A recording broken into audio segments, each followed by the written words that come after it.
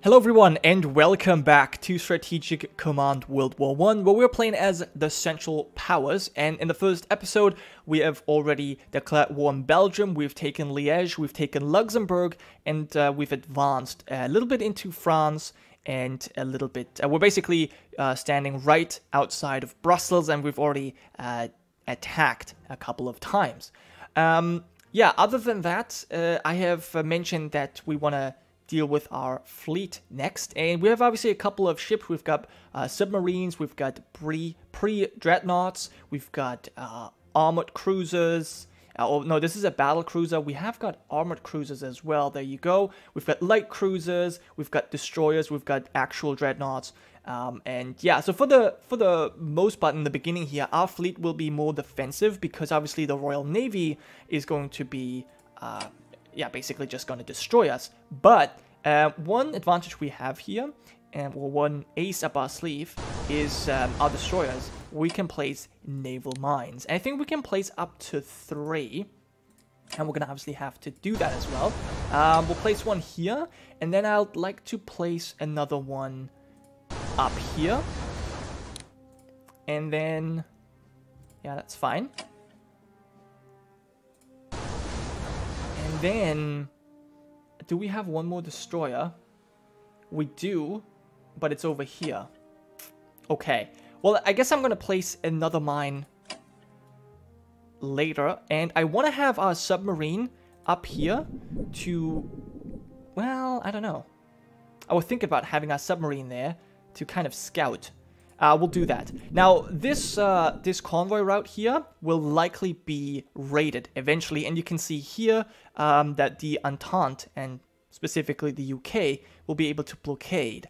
There's this blockade, and then there's this blockade, both of which will impact our national morale. And if this goes too low, specifically below 50%, we'll actually take some real damage. Our units will fight worse.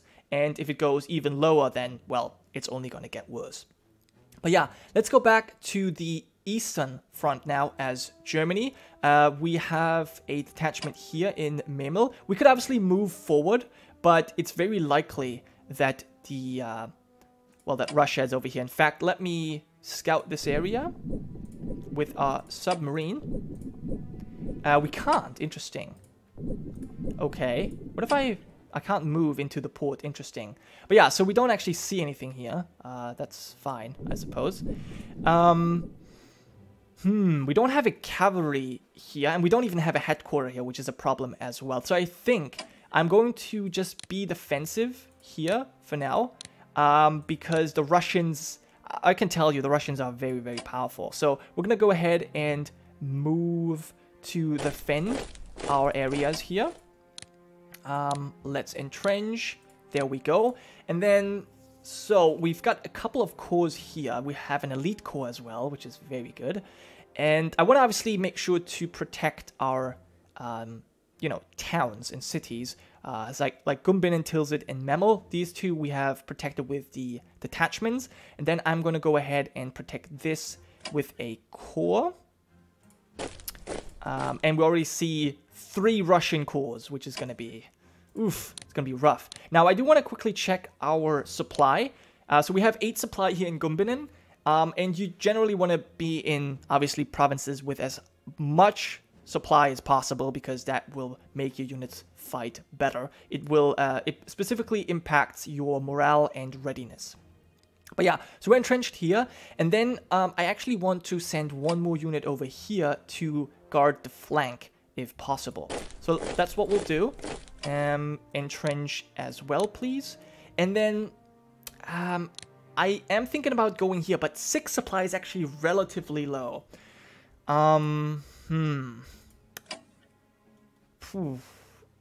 It's, yeah, it's questionable. It's questionable. We do have a recon bomber that I'm probably gonna like, we can't do anything here, right? Yeah, we can't reach anyone. So we'll just go back to Königsberg, which is a national morale objective. So this will have to hold.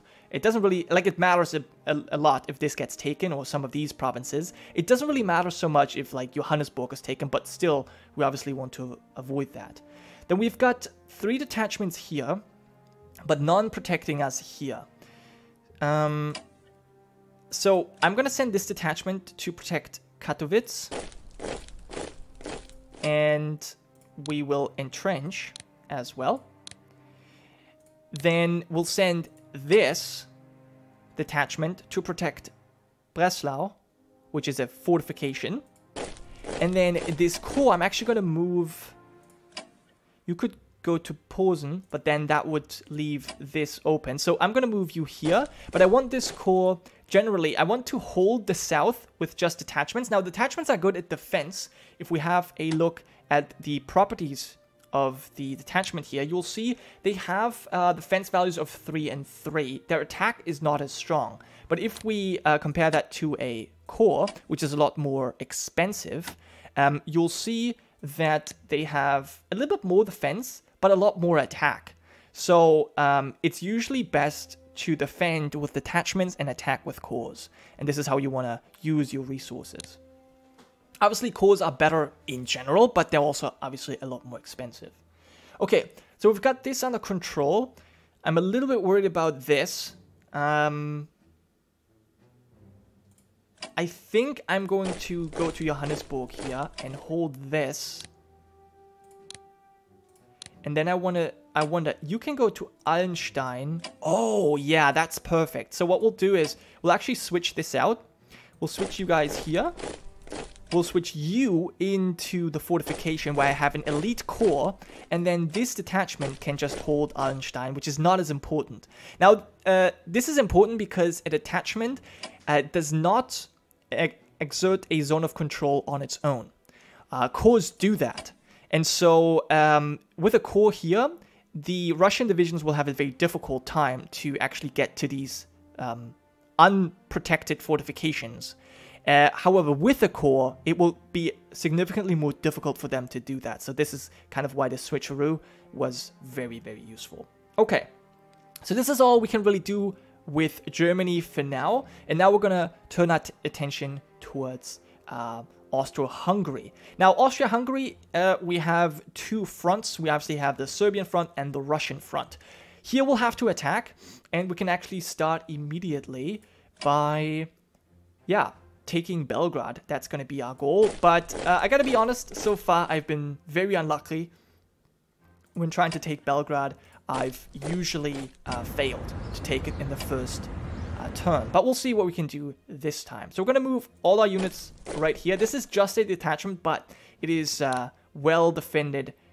And so it's going to be very difficult because these units are now actually entrenched. Now, they're actually not entrenched, as you can see here. It says ground cover down here, which is basically the same thing. Ground cover is when you're not entrenched, but it still provides some defensive bonuses. So yeah, we're going to have to attack, and yeah, we take significant losses because there's also this river. So yeah, I guess we'll just, I don't know, do we even want to start? I mean, this is so terrible. Honestly, I don't even know if I want to. I mean, this looks so much better. This is just terrible. I actually think I might not want to do this. Because we're not, like, preparation bonus gives us, like, plus 30%. And that would kind of negate the river penalty. So I'm actually thinking about not attacking here. Okay, well, we also have a detachment here. Yeah, I might actually try a different strategy than I usually would. We can go here as well. Let's actually do that.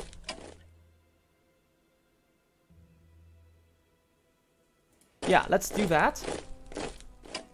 Let's entrench.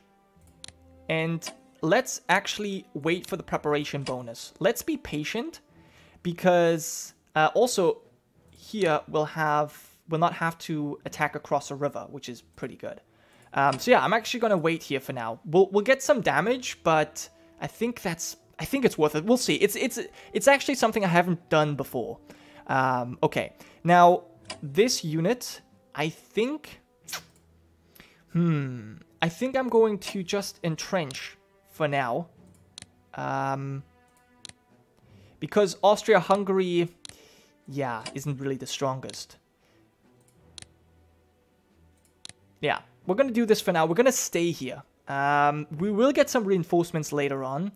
And this detachment, I'm going to use both of these detachments probably to free up these corps so they can actually attack. But yeah, now this is important. Now, you'll see there's a lot of national morale objectives that we need to hold. Otherwise, we're going to suffer. And as the strategic advice told us, we will potentially entice Romania to attack us, which would be doubly bad. So we want to hold these. This is very important. We can get there, but we cannot entrench if we do that. Okay. This detachment, I'm going to send... Okay. Well, hold on. Krakow needs to hold. So I'm going to send my cavalry corps here. And then all of these corps I want to send over. How far? You can go to Przemysl. Let's have you there then. You can go all the way here. Actually, we'll do this differently. I'll probably send you here. Next to Lemberg. Then you can take Tarnow. Protect that. So that we are nice defensible here. And then our cavalry could go to Lemberg, protect that. You can go here. I think that's how we'll do it. You go here, and you cannot entrench, unfortunately. You can go to Lemberg. Then you, Galician oil fields are super important, so we'll protect them. Definitely entrench. And then I can go here. So this is a good question. I can use this corps, which has 4 and 3 in defense, but it won't be entrenched. Or I can use the cavalry here, which has 3 and 2 defense, but will be able to entrench. I think having the corps here is actually more useful. So I'm going to send you here. But as I said again, we cannot entrench. Now with this cavalry here, we can technically take this. We could actually take a Russian town. But then we're leaving ourselves open to plenty of attacks. I think I'll actually do it though. We've actually captured a Russian town. Now it's not really worth that much, but still, it's kind of interesting that we were able to do that. Okay, so we're actually more on the offense in Russia than we are in Serbia. Kind of crazy. Okay, now we do have a recon bomber that I'm going to, send south to deal with Serbia. And then this detachment will send south as well. We can later on strategically operate, or it says operate, where we can send our units across these railroads. And so this is what I'm going to be doing, so it doesn't actually matter where I put this detachment. Okay, so this is pretty much all we could do for now. Yeah, we have technically... Oh, we can actually still entrench. Oh, that's so good. Yeah, we will. We will entrench. So this cavalry division could potentially... could actually... Well, it could be destroyed, but it could also... give us some valuable time to entrench in these positions. So we'll see if that plan works out. Okay, and yeah, the Ottomans, for now, we see their divisions. We can even move them, but they're not yet in the war, so it doesn't really matter much. But I could do that. I could move them up here. In fact, you know what? Maybe I will. What's the supply? I don't even see the supply yet because they're not in the war. It's kind of weird, but that's okay. Good. So yeah, with that done, right, we can still... Actually, there's one more thing to do. We have the Austro-Hungarian Navy, And I want to send my destroyer out to place...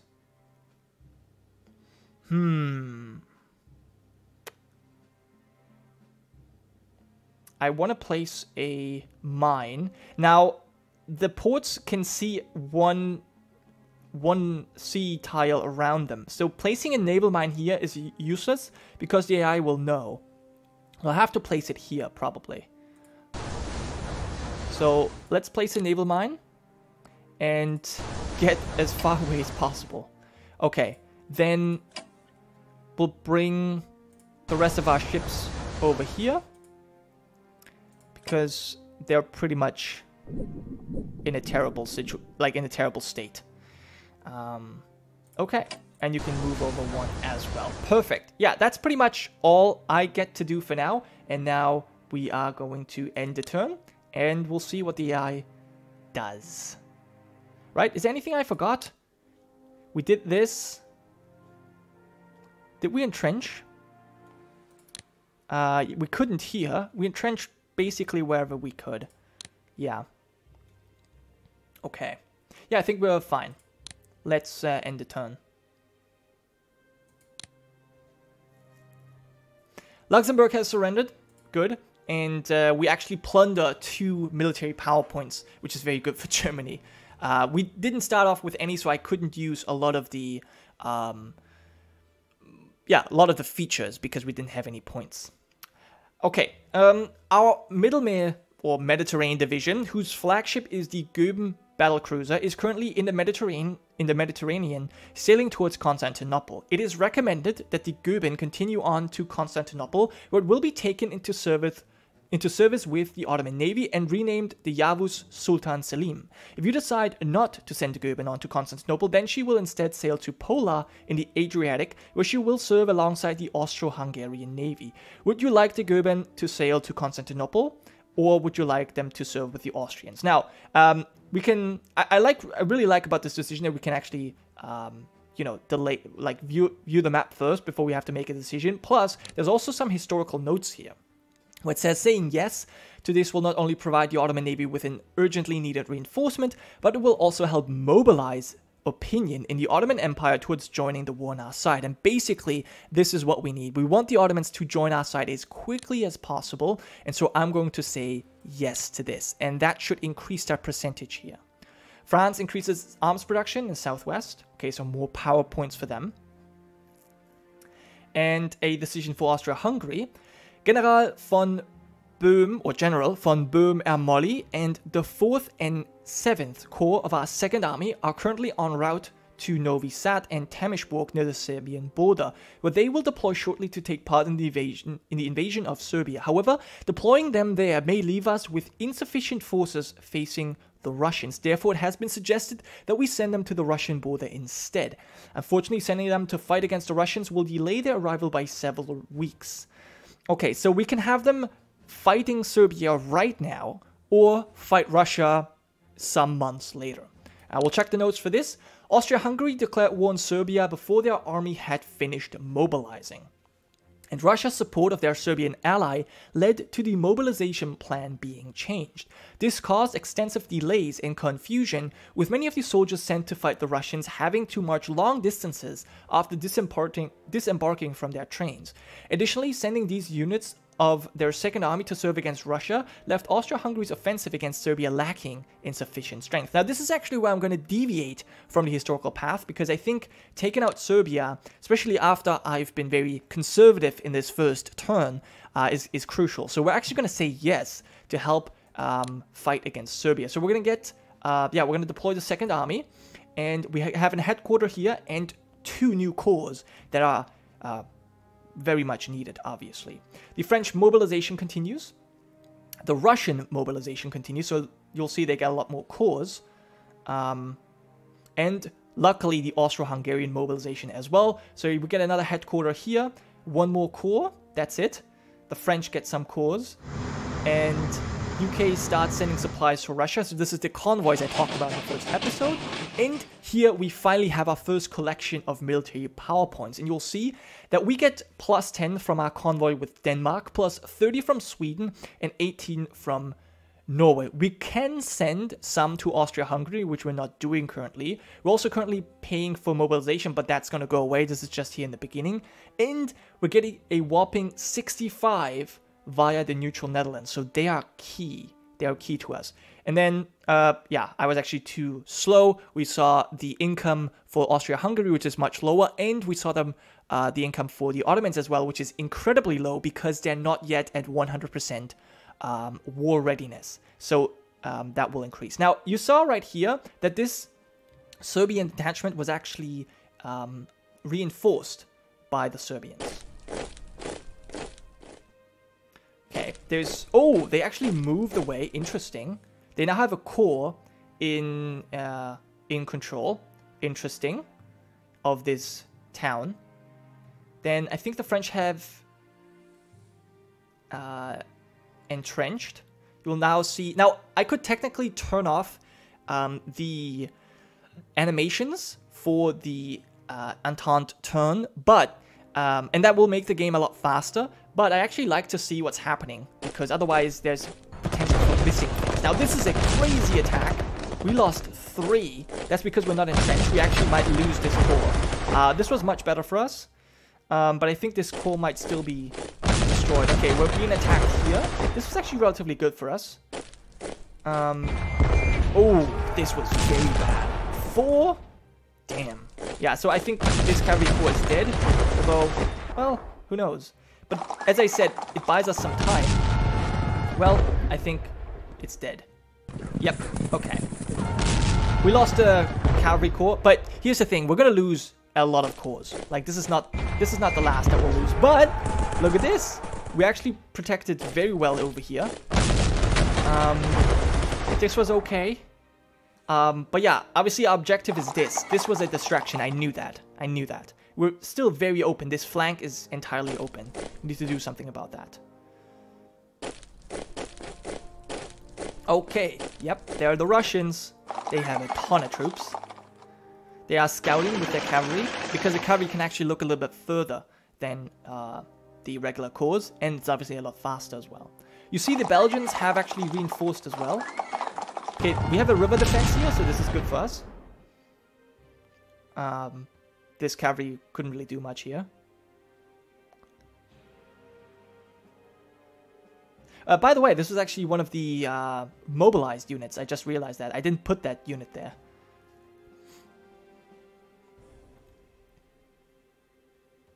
Okay, they're entrenching. That's okay.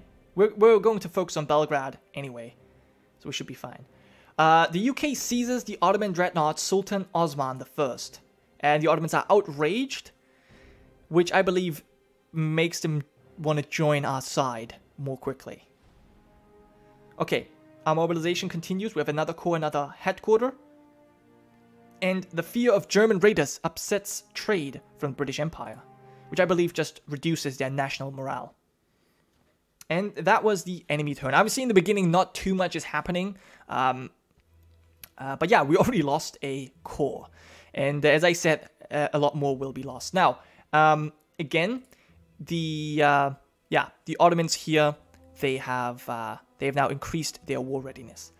Aiding Austria-Hungary, without assistance, our Austro-Hungarian ally could struggle to achieve decisive victories against Serbia and Russia. In due course, it may also have to face war with Italy. It is therefore recommended that we send aid to Austria-Hungary. To do this, we can click on the war maps.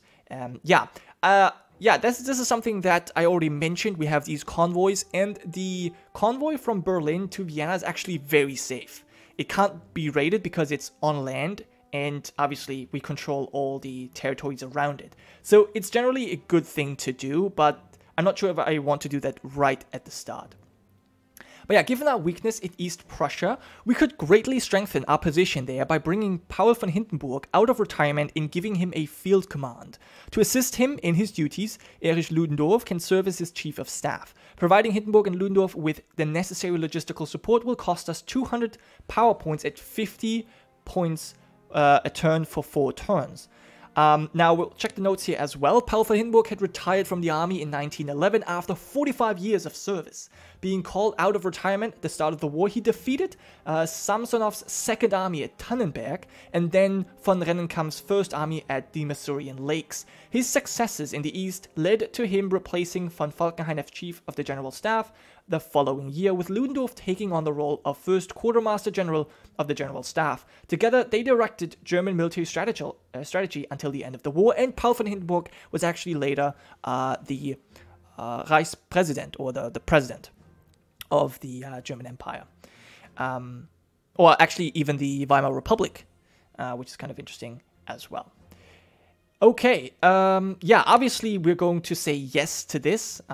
There's no reason not to do this because specifically the headquarters are very expensive and this is actually much cheaper. So yeah, we're going to say yes to that. Von Hindenburg comes out of retirement to command, and we need one here desperately, as you can see. Now, that was our unit for now. And I do want to quickly show you something. We're going to check out research in the next episode, but I want to show you our units and what we can purchase. Actually, you know what?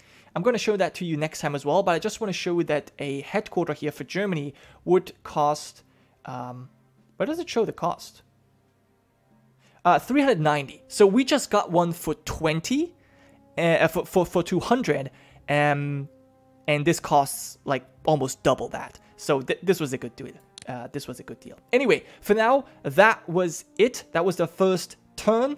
And yeah, I hope you guys have enjoyed the series so far. I definitely do. And I will see you next time.